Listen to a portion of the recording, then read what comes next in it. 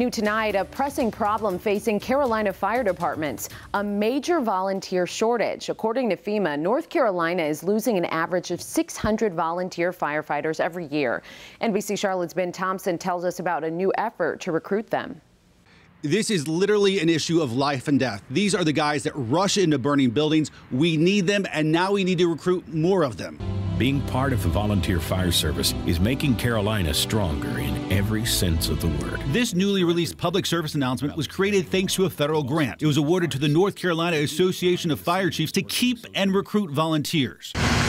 According to FEMA, nearly 3/4 of North Carolina firefighters are volunteers. About 90% of fire departments in the state are all or mostly volunteer. Fire chiefs say a shortage of volunteers in one department creates problems elsewhere because it falls upon neighboring districts to respond to emergencies. If you have a fire in one district, you might get 4 different departments that come.